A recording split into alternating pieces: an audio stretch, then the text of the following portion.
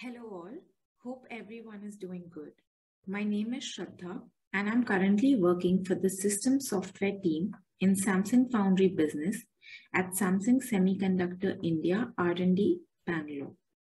On behalf of my teammates, Padmanabhan and Pankaj, I welcome you all to the presentation titled Non-Invasive PCIe RAS Test Framework for Automotive SoCs. This presentation is going to introduce you to the need of a software framework to detect and recover from any kind of PCI-related errors, which can lead to an unstable system. So let us quickly move to the agenda.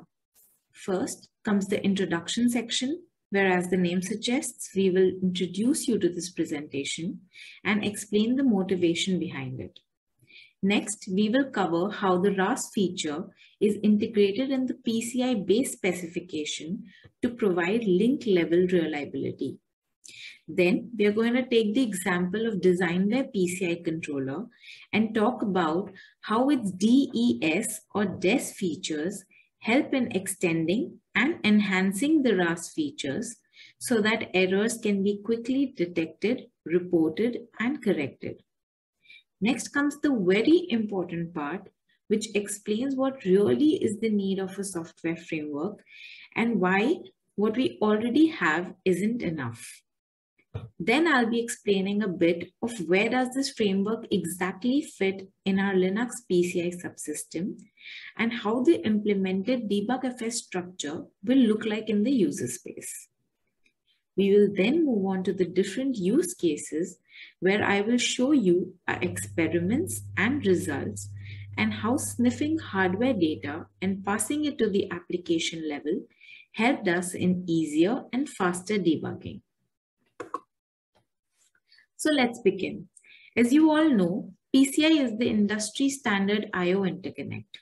It is one of the high performance complex serial interface providing I/O connectivity across multiple platforms like mobile, desktop, and automotive.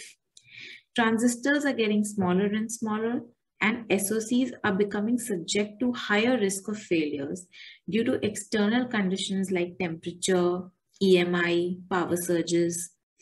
The transition to faster PCI speeds like PCI 5.0 and now 6.0 is augmenting the risk of errors due to timing budgets to incorporate shorter channel length inside the SoC or electrical issues like attenuation, jitter outside the SoC. As PCI Express is further being deployed into mission-critical applications in the automotive, AI, enterprise markets, the need for higher level of reliability, availability, and serviceability is increasing. Due to this, SoC designers and users are looking for advanced mechanisms to help in creating a more reliable, stable, and robust product. Some PCI vendors and IPs do provide such features, but unfortunately, they are not being used up to its potential due to the absence of a software system to support it.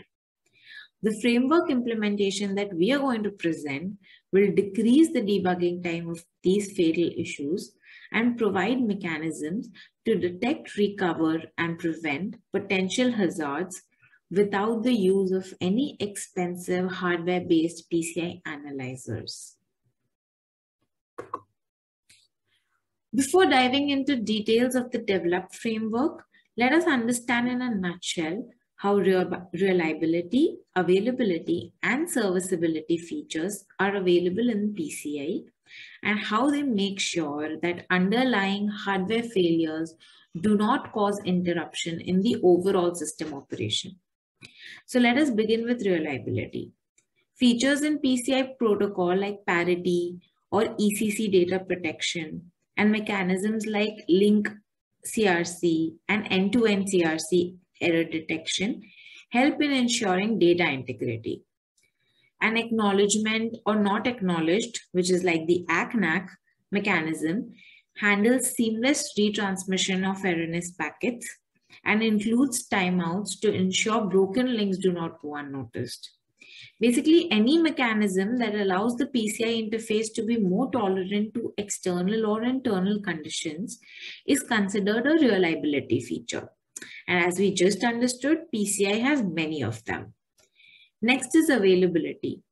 Availability provides active information on whether the system is working as expected over a certain period of time. The implementation of event counters in the system, which can point out the number of times the system has entered into any error state or any LTSSM state, can be a good example of ensuring availability. Serviceability explains how device can recover from any fatal error without disturbing the operation of the system.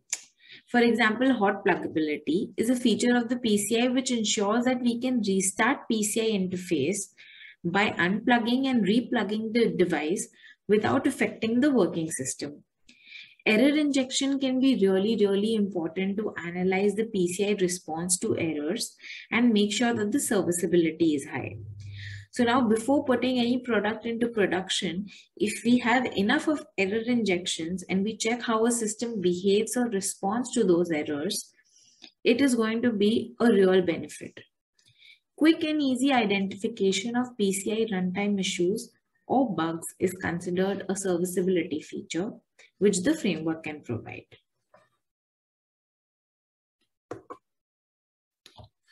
So now we are going to take the example of Synopsys DesignWare controller, and I'm going to explain in the next 3 slides of how much data can be captured, analyzed, and used in PCI controllers to enhance the reliability, availability, and serviceability mechanisms. So DES stands for debug, error injection, and statistics. Now the debug feature that we are seeing here, so the D of the DES, provides status of the current PCI system.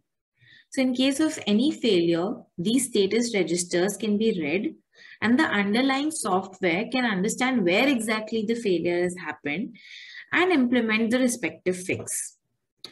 So if you see, the different kind of debug features can be the data link clear up and down indicator. So it's going to indicate when the link suddenly goes down. So this is like really important to understand the reliability of the link. The AXI slave and non-DBI transfer pending status, the DMA transfer pending status, the receive request pending status. There's a pulse that indicates that the receive queues have overflowed. This kind of data can be read in the debug registers. Now the state of the current link, like what is the LTSSM state, where exactly is the RC or the EP, in which LTSM state are these in, the EQ status, what kind of equalization has happened until now, what phases of equalization the link has gone through, all this kind of data. Details of enter and exit latencies of different ASPM link states. So in ASPM low power link states, there are different, to enter and to exit, some amount of latency is required. What were those latencies? This data can be used to analyze and further retune the 5 parameters to make this a more reliable and better system. All these are like the debugging features which can be used to understand the current system in detail and debug in a much faster and efficient way. Next, we move on to the E, which is the error injection. The DesignWare PCI controller provides support for the application to inject the following errors: CRC error, sequence number error, DLLP error, sync header error, FC credit update error, TLP duplicate error, specific TLP error. With the help of such kind of error mechanisms, we can inject common errors like ECRC, LCRC, unsupported request, completer abort, and we can check the error detection, error logging, and error handling mechanism. So basically, any sort of error injection is going to test the system on how fast or how efficiently the error is detected, how properly the error is logged, and how well is the error handled. So validating the system's error response mechanisms at an early stage is going to help reduce the risk and increase the robustness of the system. Next, we move on to the S, which is statistics. One, the statistics feature keeps track of the various event counters that are happening throughout the system. And two, it keeps track of the time the controller spends in doing each of these various events. The following counters for time-based analysis are present. The time PCI spends in each LTSSM state. For example, the time it spends in L0, which is the common working state of the PCI. The time it spends in L0S, TX, RX, which is the first power saving stage. And the time it spends in L1 and its substates, which have further stricter power saving mechanisms. It also calculates the time the link spends in recovery or in configuration. This feature also captures the amount of data processed by measuring PCI TX TLP header plus TLP payload. It does the same for PCI RX TLPs. So basically, these debug counters help to understand the performance of the system by measuring the percent of time the controller spends in each LTSSM state, and also obtain information regarding the TX and RX data throughput of the PCI in the system. Next is statistic event counters, which is clubbed into different kind of events. So one is the error events. Statistics stores the different kinds of errors that are happening in the system. These includes errors like overflow of the buffer, buffer underrun, decode error, disparity error, receiver error, FTS timeout error, framing error, bad TLP error, ECRC errors, basically any error that you can think of. Second is the state transition events. These count the entry and the exit for each LTSSM state, which means the number of times the PCI link entered L0, L0S, L1, etc. It also counts the speed change and the width change count, the number of times the link downgraded its speed or its width or upgraded its speed or its width. Third is the response events. So basically, it contains or records the number of times TX, RX, ACK DLLP was sent, nullified TLP was sent, NAC DLLP was sent, etc. Transaction events. So this will be counting the number of TX, RX memory read write, TX, RX config read writes, IO read writes, etc. that PCI is doing. So as we can see, the controller keeps track of almost all events that are happening in the PCI system. And this counter can be read by the application at any time to help in better debugging, understanding, and maintaining of the system. Now we move to the need for the proposed RAS-DES framework. The Linux kernel being used by the application has generic frameworks to log some of the RAS or the AER events. We all have heard of the AER driver present in the current Linux subsystem, right? Errors are reported on the RC. But one, there is no support present for errors being reported on the EP side. Two, lot of errors that are part of this RAS-DES feature is not a part of the AER handling. Three, features like error injection and statistical monitoring is not present.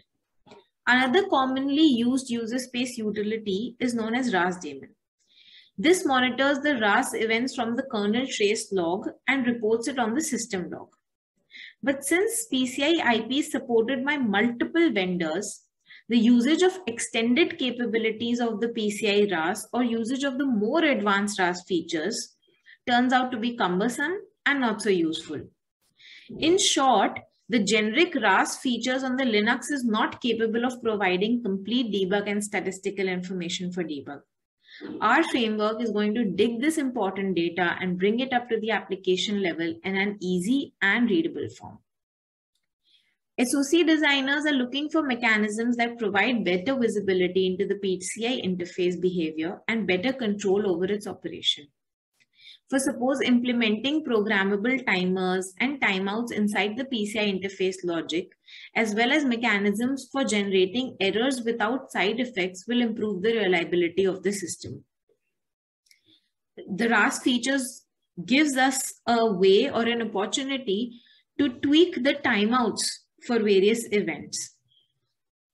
Also, having dedicated monitoring status and control interfaces for each PCI interface functional layer like the file layer or the MAC layer will allow SoC designers to flag specific events and errors and improve the overall serviceability and availability of the system. So currently, most of the protocol errors are captured and interpreted to a usable, readable form by a hardware PCI analyzers. These analyzers are connected between the root complex and the endpoint of the PCI subsystem. They capture the PCI traffic, but some applications use PCI chip-to-chip communication, where the communication is achieved through PCB tracks. So it does not use any external hardware connections. In these cases, connecting a hardware PCI analyzers is going to turn out to be impossible. Moreover, hardware analyzers are really expensive and hard to maintain. Our framework will to some extent replace these hardware analyzers, which will be a lifesaver. So let us now move on to the proposed framework implementation. This figure shows the software stack of the RC and of the EP. So like you can see, the existing structure goes down from the virtual file system or the VFS in the user space down to the PCI file, via which the PCI transactions will finally take place. In this flow, we have added two modules that will help us achieve all that we have spoken about in the previous slides.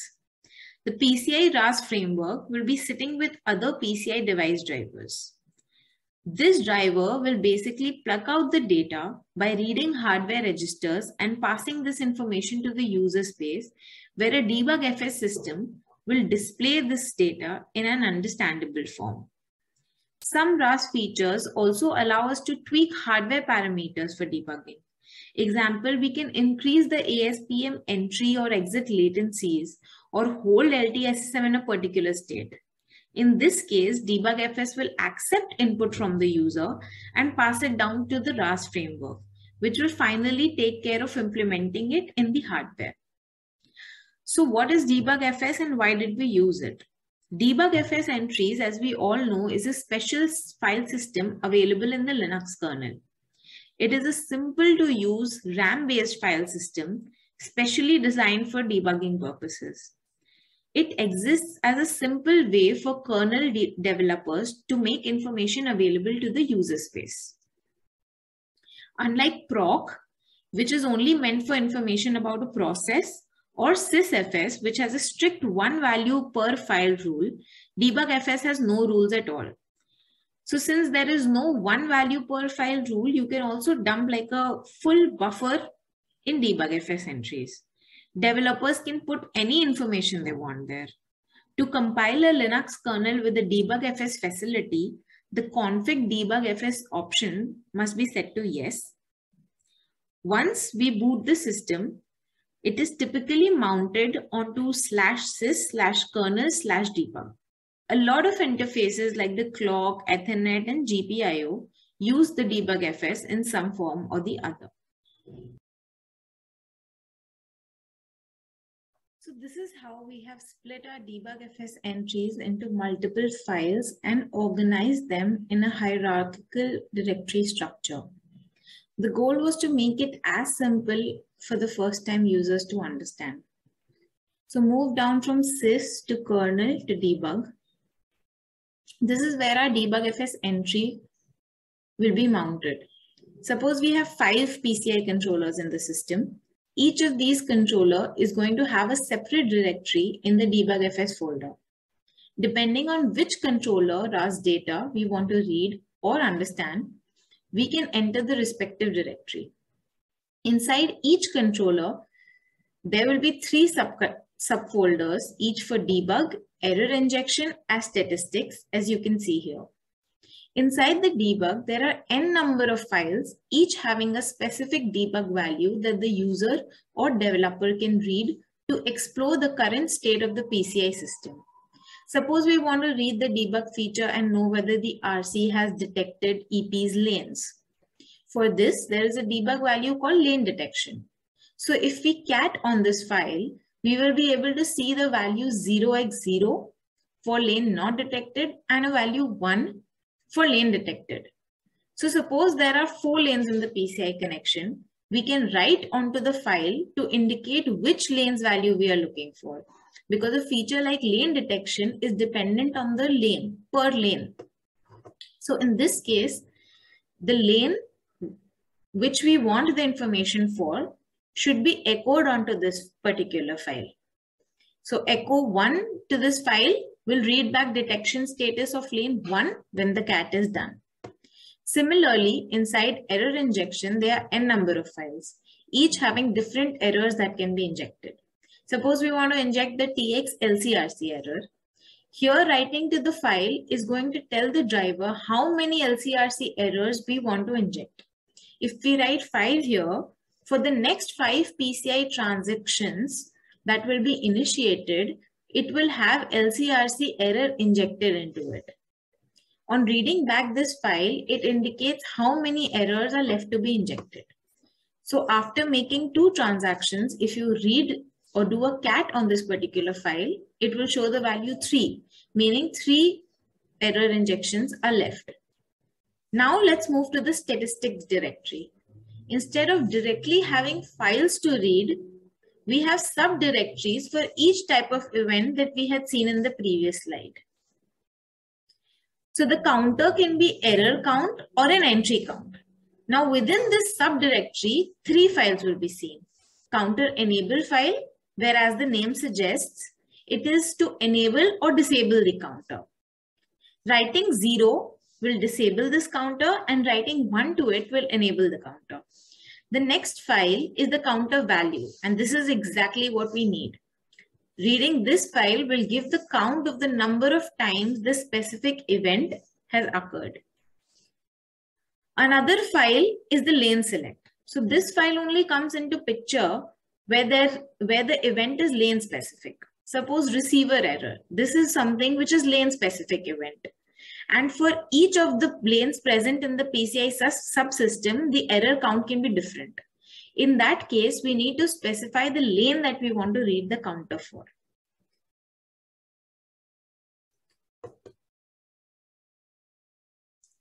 Now we are going to move on to one use case, each from D, E, and S, which is the debug, error injection, and statistic feature, where I will first show you a glimpse on the implementation and then try to narrate an experiment that we did with the feature and how it helped us in our daily debugging.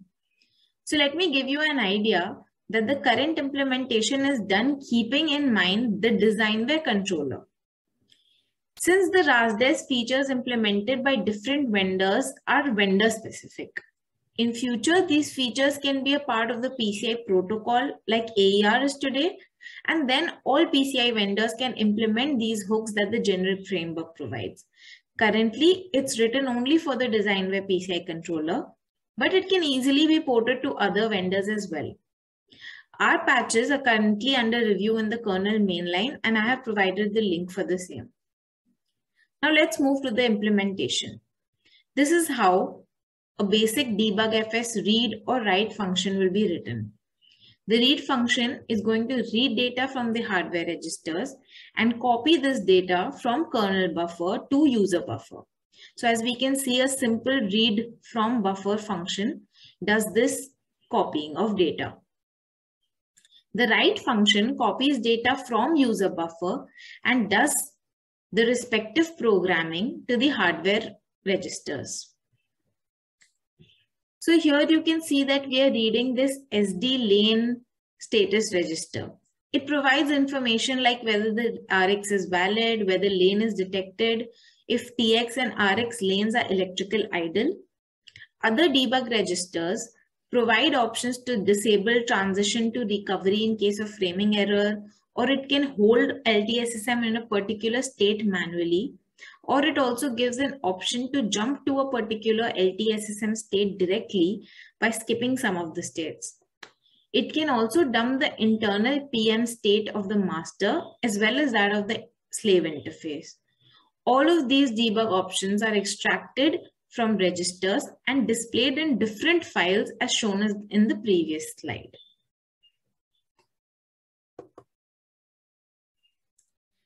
This is then the experiment that we had conducted to make use of the debug feature. So the problem statement that we were facing here is when we were trying to link up between the RC and the EP, the LTSM state was stuck in detect quiet and it was not moving forward and the link up was failing. So first I'd like to show you when you do a CD to syskernel debug, you will be able to see the platform, the folder for your PCI platform present there.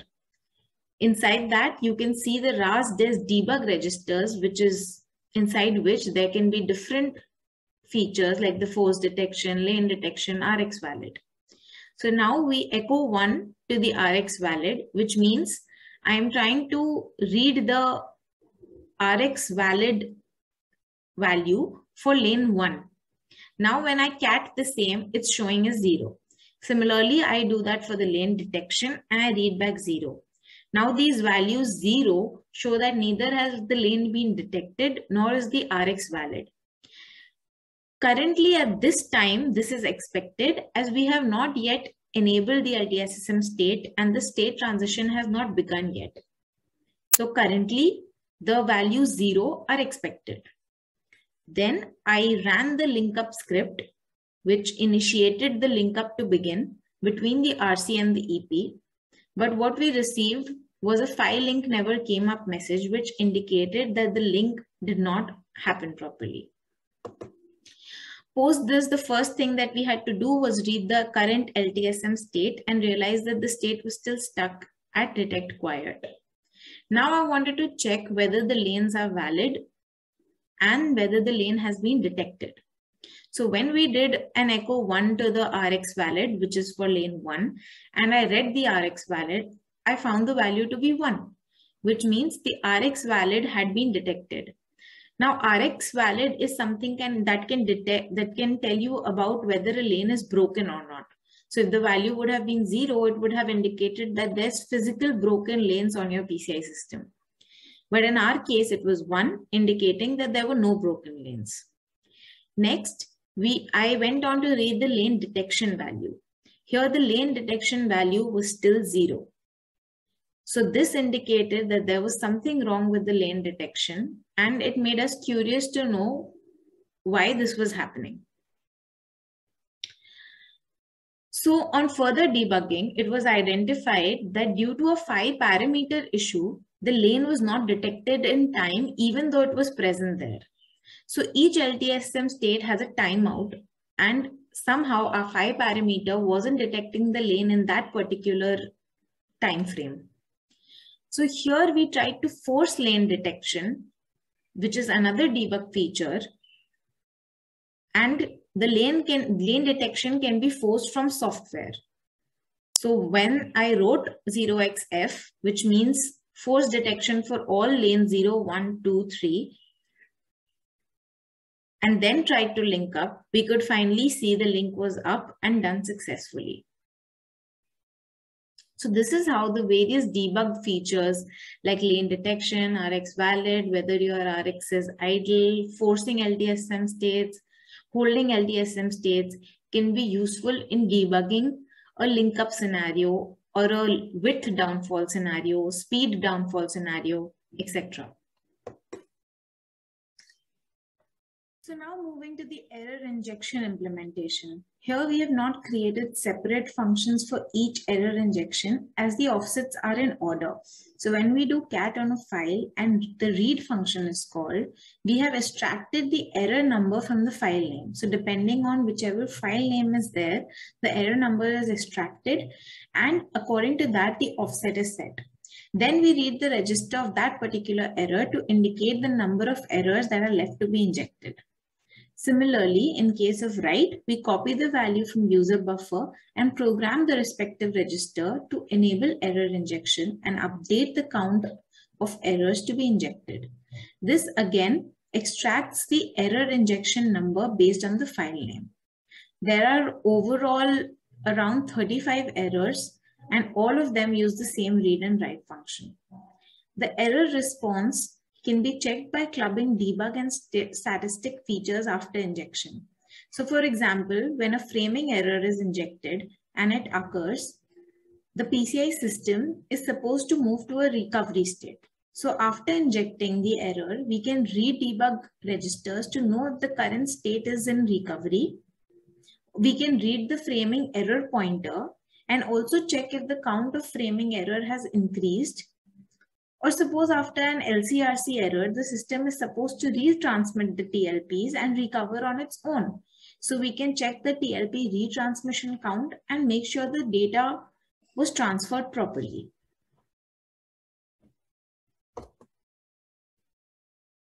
Now here we can see the experiment that we did to inject errors to test system response. I'm going to take the example of LCRC error injection. So again, we need to go to syskernel debug, but this time instead of going into the debug folder, we go into the error injection folder. Inside the error injection folder, you can see immense amount of errors that can be injected. For example, here we can see RX ECRC, RX LCRC, TX ECRC, and TX LCRC. So suppose we want to inject LCRC error. So now we are going to echo 1 in the LCRC error counter enable. So before injecting any error, I am enabling the LCRC counter so that post injection we can check whether the error was actually injected. So here I am just echoing 1 to counter enable to enable the error, and then I'm reading the counter value to make sure that it's 0 before injecting any errors.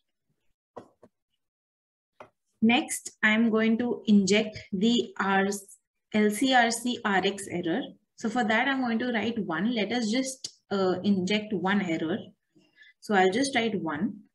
When I read back, it shows me 1, which means that 1 error is left to be injected. The counter value is still 0 because the injection has not yet been done. As I've mentioned before, the injection will only be done when you initiate any transaction. So now we are initiating a transaction using a custom script that we have. So here, as you can see, the test came as okay, which means the test did not fail and the data was transmitted successfully. This is because LCRC is a correctable error. So by this, we make sure that the system response to this error is correct. Now, when we read the LCRC counter value, it is 1, indicating that the error injection actually happened and the system was able to detect this error. When we now read the RASDES error injection value, it is showing 0, indicating that 0 errors are left to be injected and the 1 error has been injected.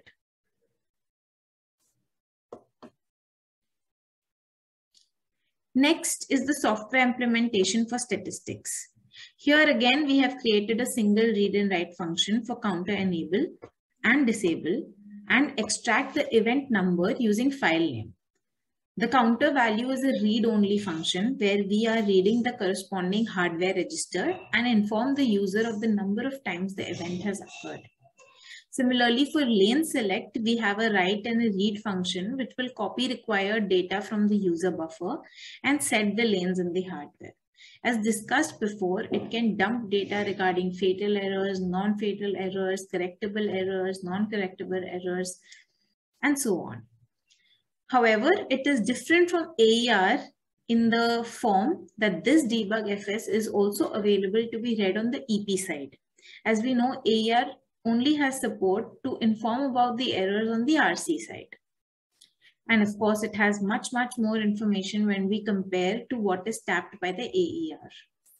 Now, if anyone has used a hardware PCI analyzer, we know that it generates a report that contains a pictorial representation of how much time the link has spent in each state, each LTSM state, may it be recovery, config, L0 or L1. Now, in this case, we can do that by simply reading a debug FS entry. This is how the framework is helping in efficient debugging.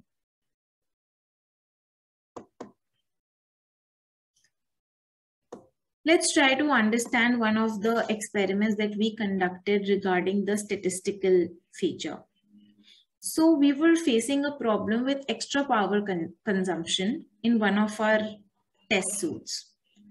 So to debug this, what we did was we tried to read the L1 entry counter just to understand how many times the link enters L1, how much time it spends in the L1, and so on. So now again, first I'll explain you the directory hierarchy. So we'll go to syskernel debug, and this time instead of debug or error injection, we'll go to the rasdesk counter directory. So inside that, there are various statistical folders having different event counters. Like you can see completer timeout error, abort error, decode error, L1 entry, what is the speed, how many times the speed has changed, how many times the width has changed, unsupported request error, and so on. Now, when we go inside any particular event folder, for suppose L1 entry, we can see the three different files: counter enable, counter value, and lane select. On reading the counter enable, it shows disabled, as by default, all the counters are disabled. The counter value is 0 because yet nothing has happened, and the counter is not enabled. So then firstly, we enable the counter. So I just enabled the L1 entry counter, and on reading it back, I could see that the counter is enabled. The value on reading is still 0 because the link has never entered L1 yet. Now we're going to run a script to enable L1. The read value shows 14, which shows that the LTSM state is in L1. Now we are going to cat the counter value, and I saw that the value was 6A, even though the value should have been 1 because we initiated the L1 entry only a single time. On further reading the counter value after a few seconds, I could see that the number or the counter value to L1 entry was increasing. This was more than 1 despite no active transactions to cause L1 exit and re-entry. On every read after delay, the counter was increasing. So this led us to discover about the ZR XTC compliance in PHY. So a non-ZR XTC compliant PHY exits L1 state after every 100 milliseconds. So this is why we were facing excessive power consumption, because even though the link was in L1, it kept exiting back to L0, which included the latency to exit. So we do have a MAC register which can flag this and skip this multiple exit and entries. So we can inform our MAC that our PHY is ZR XTC compliant, and in that case, it will skip the entry and exit multiple times. So we try to do the same experiment again after making the controller as ZR XTC compliant. We wrote 0 to counter enable, which will disable the counter and also reset the counter value back to 0. So on reading back the counter enable register, I could see that the counter is disabled. Next, we also read the counter value and it shows 0 as expected. Now we performed various PCI workload, which would cause the L1 exit and re-entry. The counter remains 0 as the counter is currently disabled. So after a point, we enable the counter and then run a PCI load. In this case, the exit has happened to L0 and the re-entry to L1 happened. Hence, on reading the counter value, I could see the value is 1. We waited for some time and read the counter value again, which was still 1, indicating that now multiple exits and re-entries are not happening. On another transaction, the exit was reinitiated, and hence on reading the counter value, we could see that so this gives us an idea of how this feature can be used to detect and debug various kind of issues. Coming to the conclusion and future scope, to conclude that the current implementation has a great advantage for the critical automotive applications is that the automotive solution mandates a need for reliable and easily repairable solution. Also, the error report are handled by corrective mechanism, which will reduce human intervention. The error information projected to the user helps in understanding the nature of the error, thereby increasing the robustness of the system. The future scope of this development involves implementing a unique mechanism to automatically detect the RAS errors and resolve the errors without taking it to the user level. So we hope that soon we will be able to automatically detect the RAS errors. The developed framework can also be integrated to the Linux kernel RAS subsystem for generic implementation, thereby providing flexibility of using it across various architectures and other PCI vendors.